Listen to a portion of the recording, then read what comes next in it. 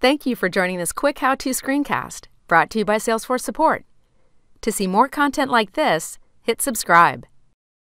In this screencast, we're going to learn how to activate the Create Audit Fields feature and how to grant a user access to this feature by using a permission set.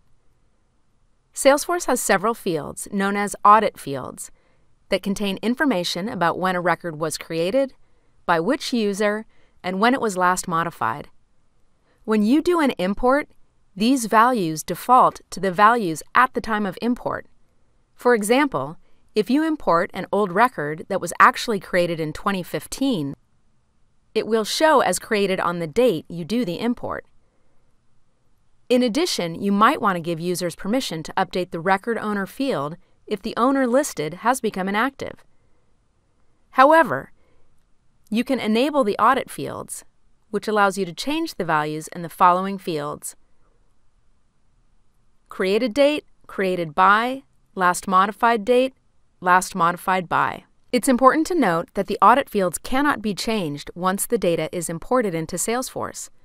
So please ensure that these are enabled before doing data import in your organization if you need the original values in these fields.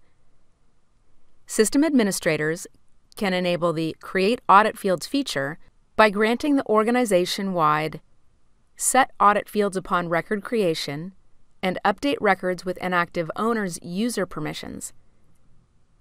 In Salesforce Lightning and Salesforce Classic, the steps to enable it are slightly different, so we'll start by showing you in Lightning, followed by Classic. In Lightning, click the gear icon in the upper right hand of the screen. Click Setup, go to the User Interface section, and then select the User Interface menu. Select the checkbox for Enable Set Audit Fields upon record creation and Update records with inactive owners user permissions. Click Save. In Salesforce Classic, click on Setup, go to the Customize section, and then select the User Interface. Select the checkbox for Enable Set Audit Fields upon record creation and Update records with inactive owners user permissions. Click Save. Once this feature is enabled, depending on your requirements, you need to enable the following permissions on the custom profiles: Set Audit Fields upon record creation and Update records with inactive owners. The first permission allows the user to set audit fields when a record is created via API importing tools like Data Loader. The second permission allows users to update existing records that are owned by inactive users. As the standard profiles cannot be edited, you need to create and assign a permission set in order to grant this access to any users that are assigned to standard profiles. To create a permission set, go to Setup. In the Quick Find, search for Permission Sets,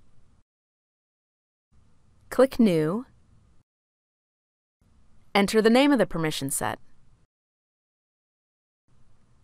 Under System Permissions, grant either of the two permissions: Set Audit Fields upon creation and/or Update records with inactive owners. Click Save. Click Manage Assignments, then Add Assignment. Select the user who you want to grant this access to and click on Assign, and you're done. For more information, check out help.salesforce.com or join us on the trail at trailblazer.salesforce.com.